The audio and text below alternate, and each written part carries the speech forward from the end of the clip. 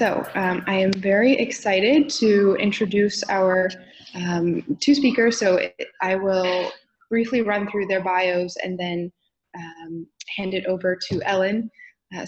First, Gail Golden is a state senator from Rhode Island who, as a newly elected legislator, championed the passage of temporary caregiver insurance, making Rhode Island the third state in the country to create paid family leave and the first to do so with job protection. She's a consultant in the nonprofit sector, graduated from McGill University, and earned her master's in public policy from Tufts University. So thank you so much for being with us. Happy to be here. And Ellen Bravo is a lifelong activist for working women who has spent more than 2 decades at 9 to 5 National Association of Working Women and served as its national director until 2004. Right now, she is the executive director for Family Values at Work, a network of state coalitions that has worked for paid sick days and paid family leave. She has an incredible wealth of experience with her having served on a number of state and federal commissions, including the Bipartisan Commission on Leave, and her novel on date rape and politics will be published this August. Thanks so much. It's a pleasure to be here. We're so proud to be working with Emerge, what great work you do, and really happy that you're doing this webinar. So I want to just give you a little background on how we got in the position we're in and what is that position.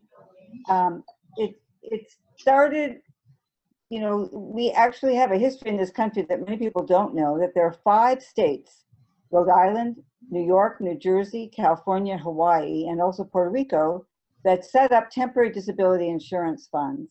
And if you could see the slide, you would see that it says, or are they seeing it and I'm not? Just tell me. They were explicitly written to leave out pregnancy. New Jersey had a famous sentence that lumped pregnancy with injuries that were willfully self-inflicted or incurred during the perpetration of a high misdemeanor. Oh, good. Okay. So go to the next slide. And the next. Until 19, you know that it was perfectly legal to fire someone who was pregnant. There was finally a case that went to the Supreme Court, and in their wisdom, the justices said that it is not discriminatory to treat pregnant people differently because not all women are pregnant, and therefore it's not gender discrimination, not covered by Title VII of the Civil Rights Act. Next slide, please. You may think that Congress doesn't know a lot, but they did get that sex and pregnancy have something to do with each other. And so in 1978, thanks to a huge coalition, by the way, they passed the Pregnancy Discrimination Act. And here's what it says. It says you can't treat pregnant women differently, but you can treat all employees badly. So if you have a temporary disability insurance policy at work, you have to treat pregnancy the same as you would a heart attack or a broken leg. But most women work for firms that don't have short-term disability. And while the Pregnancy Discrimination Act says you can't fire someone for being pregnant, it does not require that you hold their job open. I've never understood this distinction. Next slide, please. Here's what happened. That's why we worked hard to pass the Family and Medical Leave Act, the FMLA, in 1993. I'm sure you know it took 9 years to pass it. And what it provides is 12 weeks to care for a new baby or a seriously ill child or parent or partner or yourself. It does include a job guarantee, unlike the Pregnancy Discrimination Act, and continuation of health insurance. And it applies to men as well as women. It recognizes that it's not just mothers, but fathers who have new children, and that it's not just new babies who need care. Next slide, please. And here's, however, what's wrong with the FMLA. 40% of the workforce is not covered. It has a very narrow definition of family. So siblings, for example, aren't family. Domestic partners, unmarried same-sex couples, for example, are not covered. It does not cover routine illness. Thank God all kids don't get leukemia, but they all get ear infections and strep throat. That's not covered. And of course, the biggest problem is it's unpaid. Go on, please. The next slide. And so I made this for you to do a quick look at what countries you think don't offer paid leave. Whenever I do this, people will yell out Bangladesh and Cameroon and Mongolia. Next slide, please. But it turns out that Bangladesh and Cameroon have 100% paid. Only the United States and Papua New Guinea have no paid leave. Even Mongolia, 17 weeks at 70% pay. Next slide, please. And basically what the opponents of change say to us, they really speak out of both sides of their mouth. Because on the one hand, they talk family values, they talk about the importance of children as in our future, and the importance of seniors. We honor motherhood, and yet when we say, well, then let's make leave affordable so that people can be good family members, they say the sky will fall and it will destroy jobs. Next slide, please. Here's what we say. This is the framing that we found to be useful, that if you're going to be a good parent or a good child to your parents, that should not jeopardize your financial security. And next slide. We know, fortunately, that a family medical leave insurance fund is a cost-effective way to make leave affordable. And we have the goods on this. There's a growing body of evidence that shows that it's good for families, good for business, and good for the economy. We know it from the experience of every other country but us in Papua New Guinea, but now we also know it from 3 states in the US that have set up these funds. And I'm going to pass it over to Gail. Thanks so much. So thank you. I also want to thank Emerge for hosting this event today, and mention that my colleague in state government, Arizona, Katie Hobbs, and I have talked about paid family leave a lot, and so I'm excited to be able to discuss this with the broader Emerge community. So as Ellen says, there's this history of family leave in of temporary disability in our country through the states that have temporary disability insurance. And over the past 12, 14 years or so, we have seen a change in California, New Jersey, and Rhode Island. And what these 3 states did was taking their existing temporary disability insurance program and it added on that family leave so that you could take time off to bond with a new child through birth, adoption, or foster care, and that you could take time off to care for somebody else who was seriously ill. There are some slight differences in the way that California, New Jersey, and Rhode Island do their programs. The 2 most significant ones are certainly for bonding on foster care, which I believe only Rhode Island and California have. And then the job protection in Rhode Island is we're the only state in the country that has job protection. And that is critically important for workers so that they know that they can return to their job after they're able to take this time off. I also want to note that while Rhode Island has 4 weeks and California and New Jersey have 6 weeks of this separate family leave insurance program, they are built off an existing temporary disability insurance program, which, as Ellen said, did get added. Pregnancy did get added in the late 70s because of federal law. And so that does mean in the states with temporary disability insurance, you do get paid leave based on the disability associated with the pregnancy and the childbirth. And so what that means in reality for somebody in Rhode Island is if you need to be on, for a pregnant woman needs to be on bed rest, she's able to take temporary disability insurance to be on bed rest. And then she has 6 to 8 weeks of time that's paid through the temporary disability insurance program that's associated with childbirth. And then she may take the time to bond with her newborn child, as well as the other parent in the family can take that time off as well. Next slide.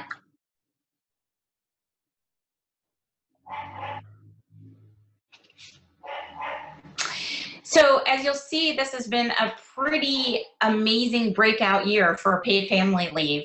States around the country have introduced different legislative packages to try and address paid family leave. There have been ones that range from Democrats and Republicans, so it's across the political spectrum.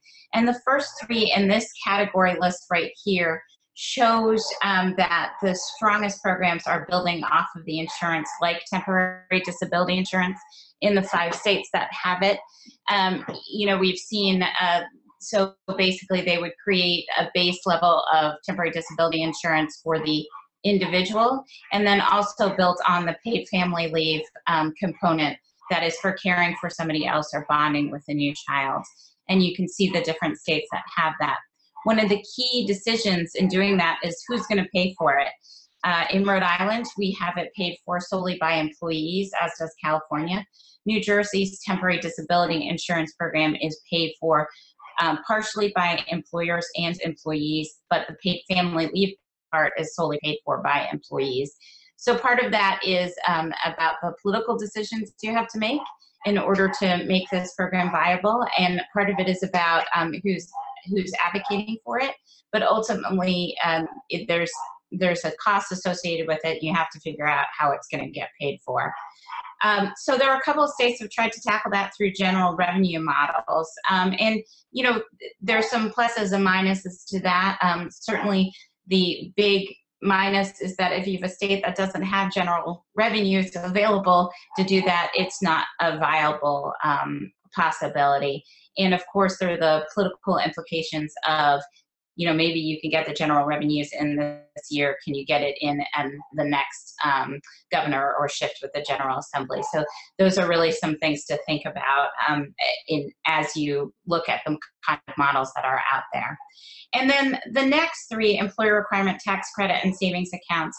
On the surface, they all kind of sound like they could be good ideas, but the reality is they have some serious issues associated with them. Michigan, while it would be great to create parental leave, if you're creating it for just a certain category of employees, and when you're talking about larger employers, that's probably, you know, only 40 to 50% of the workforce, depending on the state. And so you really need to think about, okay, we're only addressing part of the issue, and we're only doing it for part of the economy, and that in itself is problematic. The tax credits, you know, this is a way that essentially states can create incentives for businesses to create paid leave of some type. But the reality is this may just mean that businesses who are already providing paid leave or were going to do it anyway are going to benefit from a tax credit. And your state should really think about whether or not that's a tax credit that makes sense. And most likely it won't create any additional paid leave in the state. And then savings accounts, of course, encouraging people to save is a good idea, but it only works if you have the extra cash to be able to save it. And the reality is, for the majority of low to modest wage earners, this just isn't something that they would be able to do. And yet they're the people who have least access to paid time off, either through sick days or paid family leave or vacation days, even to be able to deal with a family emergency.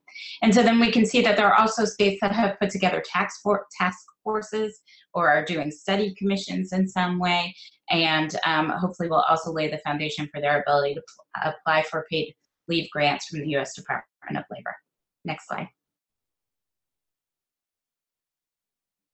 So I just want to point out that this portion of our slides we did jointly with 3 other groups: A Better Balance, the Institute for Women's Policy Research, and National Partnership for Women and Families. They're terrific resources. A Better Balance and National Partnership to help draft the bills, IWPR for research and background information, and we'll make sure that you get all the contact information for those groups as well as for us. These are some key features, though, that we really encourage any bill that you write to include.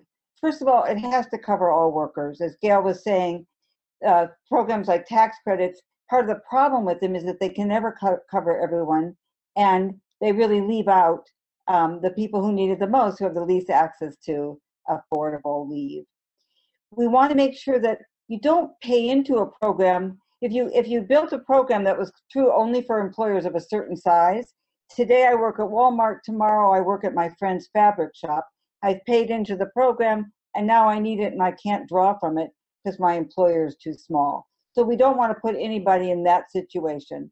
Everybody should participate. That's what an insurance pool is. Lots of people making small contributions creates a big enough pool that we can draw a significant portion of income when we need it. Clearly, it needs to be gender neutral, as we were saying. We want to make sure that it covers all reasons people need leave so that we can care for parents and partners and sick family members in our own illness. And that's one of the things that keeps it from being discriminatory, used against women, because men need all of those kinds of leaves too. And even people who aren't parents have parents or have a partner or themselves may fall ill. It's easier for them to see the stake they have in it.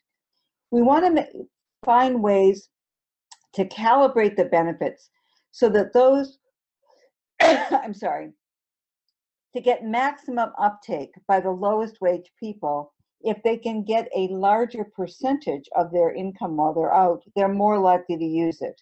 And so we're trying new ways of designing these programs to give a bigger percentage of pay to those who have the least. And we're also trying to think about, is there a way to maybe exempt a first 10,000, say, of income and have the contributions be based on a larger wage past the Social Security base to make up for that. There are some interesting ideas. We want to make sure that the people can return to work. So just to clarify, in California and New Jersey, people who are already covered by the FMLA have job protection, but everyone is covered by the state paid family leave insurance fund. And if you're not covered by FMLA, or if it's a purpose that's not covered by the federal FMLA, like let's say caring for a sibling, you can take the leave, you can draw the income, but you may not have a job to get back to. And so Rhode Island saying job protection for every leave taker was a big step forward, and we hope it will set the new bottom line. There has to be a funding mechanism if you don't have a temporary disability insurance fund in your state to figure out how you're going to pay for the startup costs. And a number of the programs that are being drafted right now and the campaigns that our states are waging have it be that people pay in and the program starts later so that there's enough money accumulated if there isn't another way of generating those startup costs. I'll talk more about in a minute a way for the federal government to do it, but politically that may not happen right now. Obviously, if there's an existing law, you want to build on it if it's possible and stay true to their principles. But if you don't want to supplant existing paid leave programs that employers have or through collective bargaining. Our goal always is to advantage, not disadvantage, those who have done more. Next slide, please. I'm turning it back to you, Gal.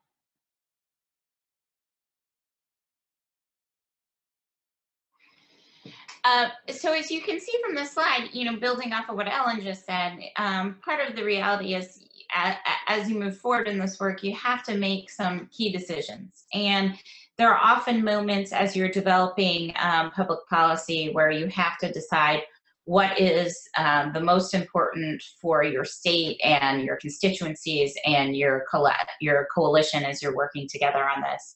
And how are you going to go forward with that?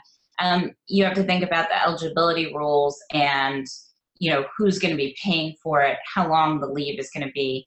If you're going to have a benefit structure, Ellen sort of touched on this. In Colorado, the legislation that they have put in this year would mean that lower wage earners would actually get more pay back for every week, unlike in the states that currently have the program. Everybody gets the same percentage of their wages. And the reality is, if you are a minimum wage worker, only getting 60% of your wages may make it impossible for you to be able to take that leave. And certainly if you're paying for it, you should be able to take that leave. So those are one of the key questions to think about. As Ellen had mentioned about the job protection language, I think that's critically important. It's one of the things that as a state senator, I was most strongly ensured that we kept in there to the very end. And you may notice that Rhode Island has only 4 weeks where California and New Jersey have 6 weeks. Part of that was to ensure that that job protection language stayed in there. And to show that with 4 weeks, people could take some time off and return to their job, and it would not negatively affect their businesses, but more likely, possibly, that have a positive effect on their employers as well as their own family. And once we'd be able to build on that, be able to grow out the leave and increase the amount of weeks that could be available for using in that time. And then, certainly figuring out what the benefit really should look like. How much wage? Is it going to be 100%? Is it going to be 50%? What amount are you going to have back? And then who is going to be the administrative agents that you use in order to get this leave done in your state. Next slide. So we're happy to share, I'm sure you know, that the United States Department of Labor has this year made $1.25 million available for competitive grants for states. They had a webinar earlier today. There's lots of information we can help you get if you're thinking about applying and we're not able to be on that webinar. There's also money in the budget as proposed by the president that would give much more money to the states. $35 million is in his proposed budget from money that is accounted for, and then an additional $2.2 billion in what he called the Initiatives Fund. Unfortunately, in this political climate, it's unlikely that those are going to go anywhere, but it would be great, especially those of you who are state legislators, for you to contact your federal elected officials and tell them why this is so important for your state, how this could make the difference between getting it off the ground and weighing in on the need. And likewise, to weigh into the Department of Labor, even if you don't apply, to thank them and applaud them for making these grants available. Next slide, please. Here are some of the resources that are available on sample bills by Better Balance and National Partnership, on the research studies from IWPR, a database of what various states are doing, and we're happy to help you get in touch with people to get this work going. I'm going to turn it back to Gail to talk about what you can do as elected officials and as supporters, and then obviously we're going to open it up for questions from all of you. Thanks so much. Thanks, and you can, if you want to type in questions right now through the question and answers, feel free to get those questions out there as we're talking and type those in. So what can you do as elected leaders? There are, in Family Values at Work, has 21 state coalitions around the country that are working on paid leave policies. And if you are an elected leader in one of those states, you should absolutely reach out to them, find out what they're doing, where they're going with their work, and see how you can help, and see what leadership you can lend to them and what doors you can help open for them. Obviously, that means there are states where there isn't a Family Values at Work funding coalition, and there may not be a specific group that's already set up that's working on paid family leave. That was the case in Rhode Island when I started my advocacy for creating paid family leave. I went out and I talked to a whole group of people, of organizations, and said, this is critically important. This has been my life experience, and I know it's important, so I know it must be important for the rest of Rhode Island, and helped start the conversation, which then led to the creation of a coalition and more people working together on this particular issue. So you absolutely can be, you can start that conversation. And I would start it by going to organizations that care about issues that are similar to things that like paid family leave. So I would approach AARP and child advocacy or parent organizations. I would go to labor unions, NOW chapters, the March of Dimes, looking at disability organizations, commissions on women's, workers' rights groups. If there's women's funds in your community, I would approach them, and any other women's political engagement organization. And importantly, I would go to businesses. You will find that there are certainly businesses in your state that offer paid leave right now. And there are also small businesses who wish that they could offer paid leave, but just don't have the capacity to do it for their 5, 10, 15, 20 employees, but realize that this would give them the competitive edge if something existed in their state, or at least give them the level playing field to larger employers. So use the relationships that you have now, connect with them, and see what's going on. I would also realize that this is a very popular issue across the political spectrum. So that means that you might have unlikely partners as an elected official who might like to help you get this done. Talk to your colleagues and try and build on the momentum that's happening nationally for paid family leave. I would create and find opportunities to talk about paid family leave from a public discussion standpoint. I would write op-eds. I would weave talking about the need for paid family leave into your public speaking remarks at other events that might touch on the need for working families to have better policies. I would create forums. One of the things that was done in Rhode Island as we were working on passing our paid family leave bill is the Women's Fund of Rhode Island and the coalition brought in Governor Madeline Kunin to talk about her book, The New Feminist Agenda. And in a room filled with about 100 women and our highest elected leaders who are women in the state, talked about why paid family leave was not only necessary, but how it could get done in Rhode Island. And that really helped continue the momentum and build a larger conversation with a larger group of people. So I would also use social media. I mean, following Family Values at Work, following me, following National Partnership, Moms Rising. Many of these organizations are constantly tweeting or posting on Facebook about paid family leave. Continue building on that public momentum. And the other thing to keep in mind is if you are running for office, this is a great campaign platform. People care about paid leave, they understand it, and they think it should happen. So definitely use that as a campaign platform. Next slide.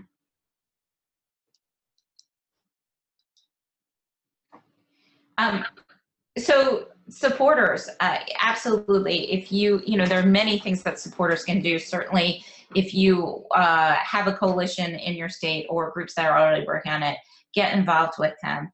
But one of the things that I think is really key is sharing your stories.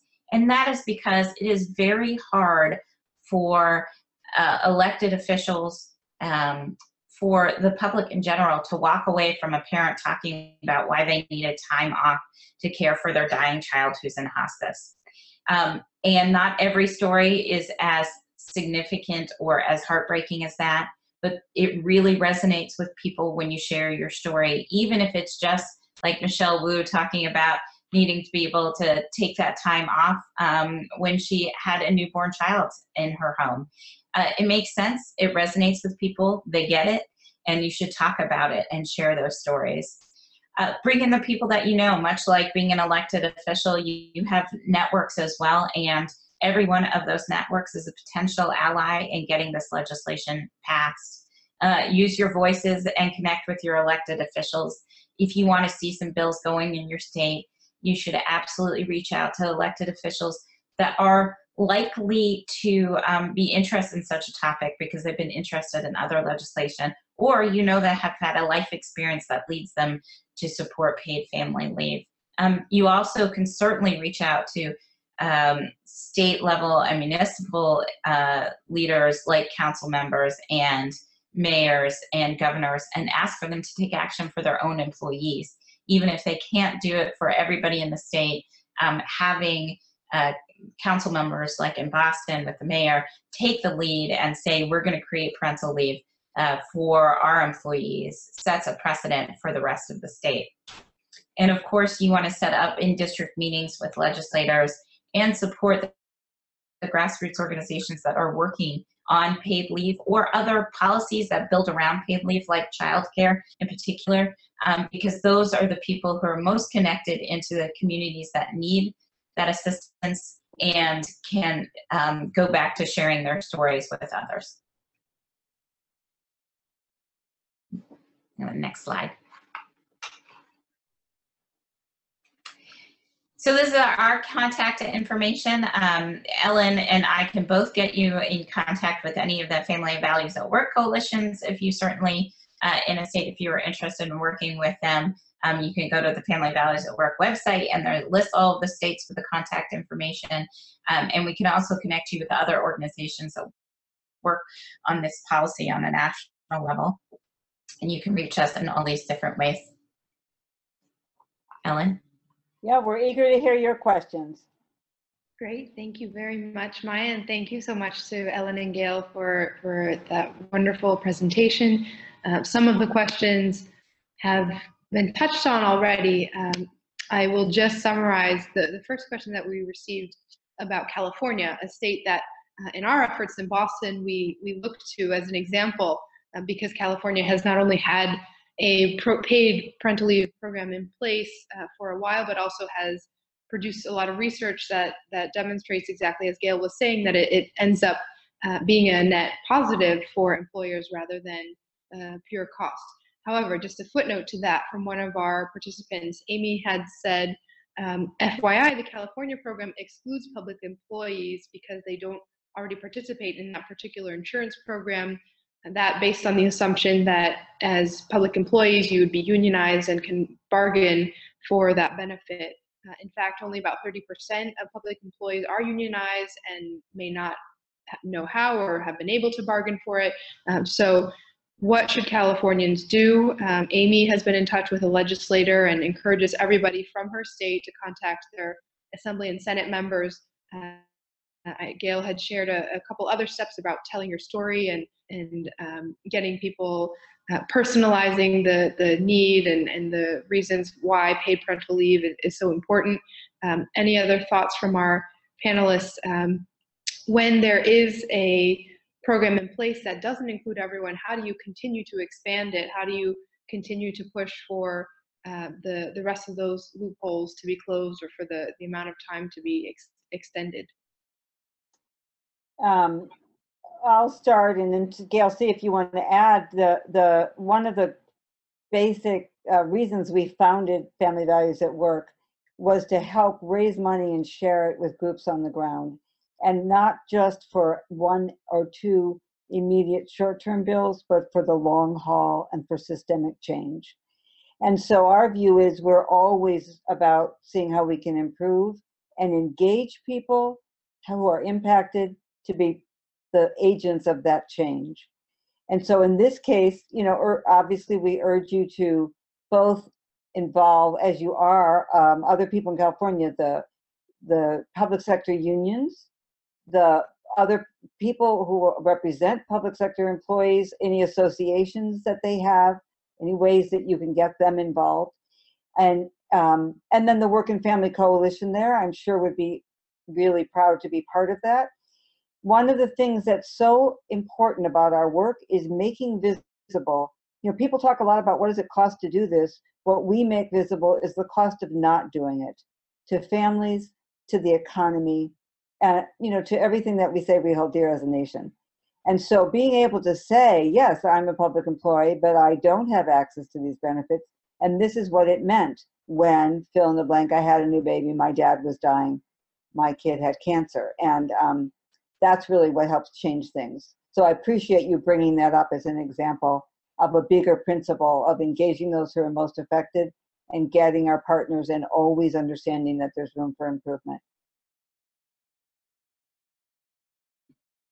Any additional thoughts, Gail? So it's the same thing in Rhode Island, and that is because these programs are built off of a program. You know, in Rhode Island, we were the first in the nation with temporary disability insurance, which was created in 1942. And certainly at the time, I'm sure the belief was that the unions would have better capacity to organize the public sector employees. The reality is when we passed our paid family leave expansion, almost immediately we started hearing from government employees saying, you know, hello, what about us? We also would like to have access to this. And, you know, which is fantastic because it means people are speaking up. And one of the things that I have gone to and started conversations with are the public sector unions and saying, okay, you know, let's figure this out together because there is a little bit of complexity to it. But your members are coming to me, and what I do is I send their members back to them. So the unions are also hearing that from inside, that this is something that would be a great change in our state, and something that I certainly would love to be able to see. I think it would be a benefit to those employees and a benefit to the state overall. Great, thank you. That really resonates with me. It was a similar experience in Boston, and we've had a few questions about what happened at the city council level. We've talked about different state efforts. So if I can just ask for your indulgence in spending 2 minutes on what we did in Boston and how that came to be. We, in just about a month ago at this point, had officially passed the paid parental leave ordinance that immediately offered 6 weeks of paid leave to city employees who are not covered by a collective bargaining agreement. It was a step down benefit, so 100% of your salary could be taken for the first 2 weeks, 75% for weeks 3 and 4, and then 50% for weeks 5 and 6. This was very difficult for me as someone who had just gone through the whole process of having a baby and realizing that your head is still spinning at weeks 5 and 6. And obviously we want to do more. We need to do more. The difficulty was in trying to quantify the potential cost or even potential benefit of something that was fairly uncertain for the administration. How many people would take the benefit? What sorts of positions would lead to what sorts of costs? Some might need to hire substitutes, some might not. The process started for me in about a year ago at this point when I was pregnant and trying to decide what I would do afterwards as the first city council to go through this. As I started asking around, I realized that other women in City Hall were simply using their sick days and vacation time. You know, when you give birth, you are not sick, and you're certainly not on vacation. And as someone who's new to the role, I would not have had that time saved up anyway. So it was important to set a stake in the ground and say, we're going to do something immediately for even that very small group of employees that we could impact.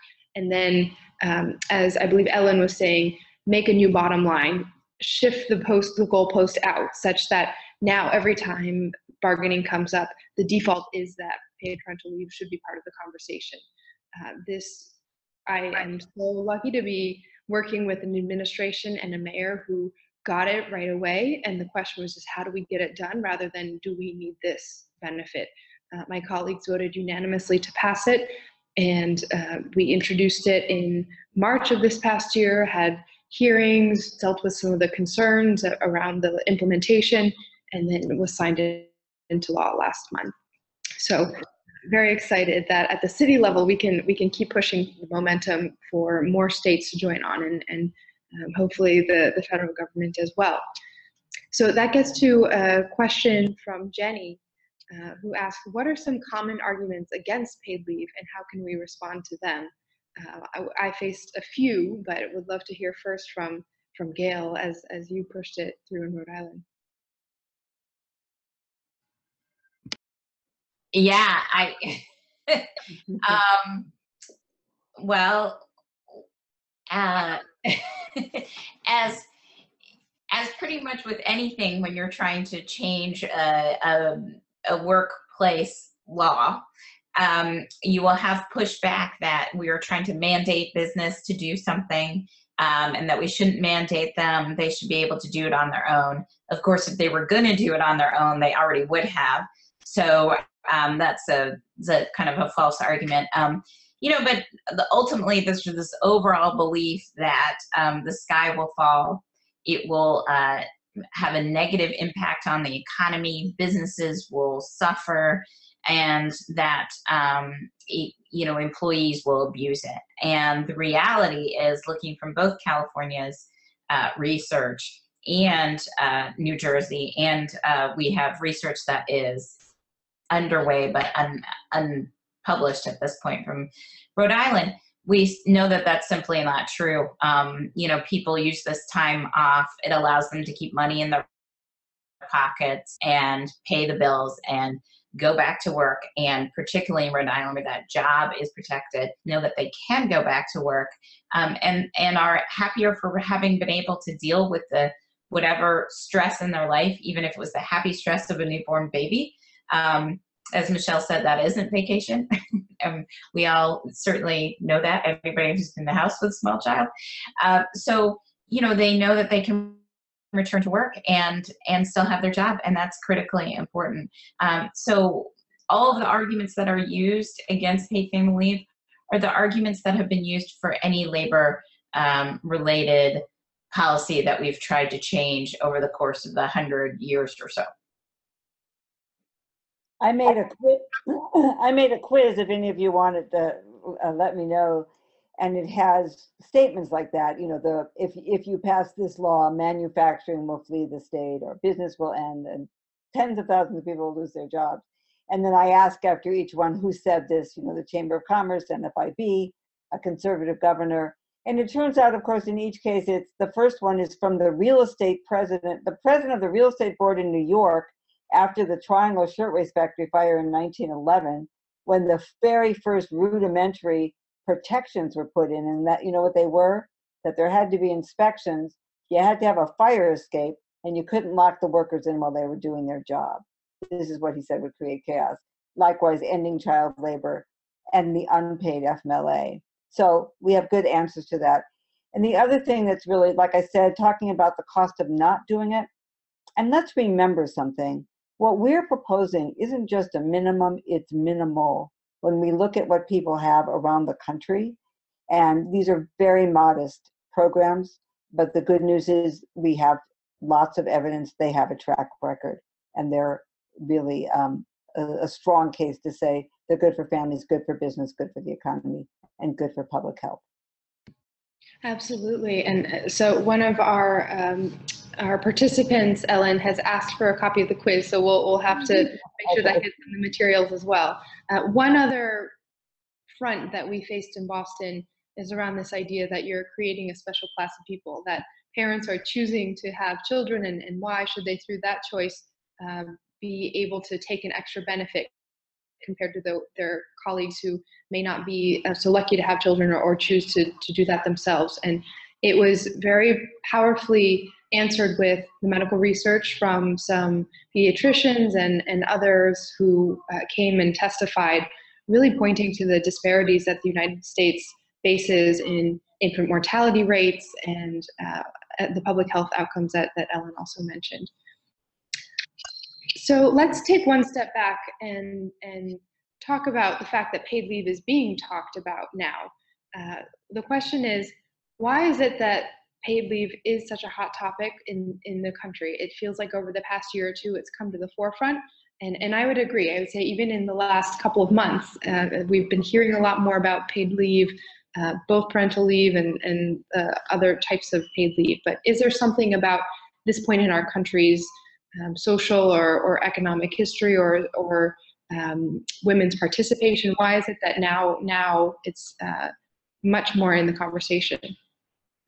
Well, I'll take a first jump at that. We're winning because we're winning.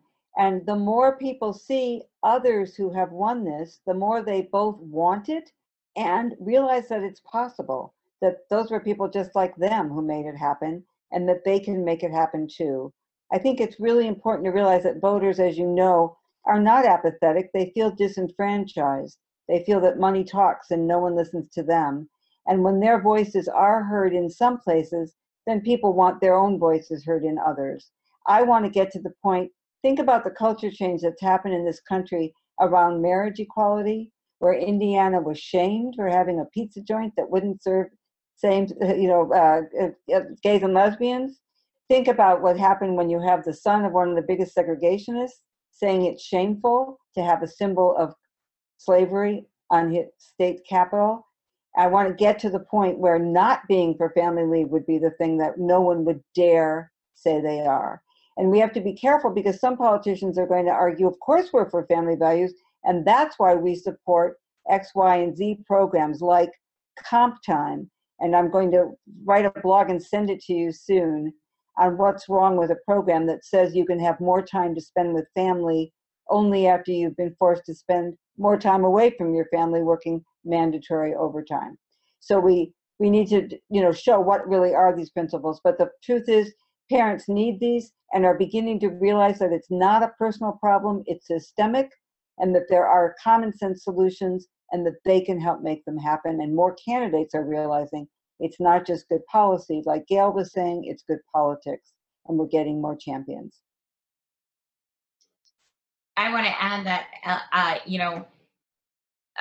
Ellen is also being modest and not acknowledging the incredible amount of work that she has done for decades on the issue of paid family leave and paid sick days. And it is through, brilliant strategic efforts by Family Values at Work and other organizations that have been able to really keep the momentum going on this. And I know Rhode Island kind of came out of left field. Nobody really thought we would be able to pull off such a momentous win in such a short period of time, but it really helped other people reach out and recognize that they can, to keep this going. And Ellen and Family Values at Work have done an incredible job making sure that that continues to stay in the public eye and in public conversation, as well as politicians talking about it.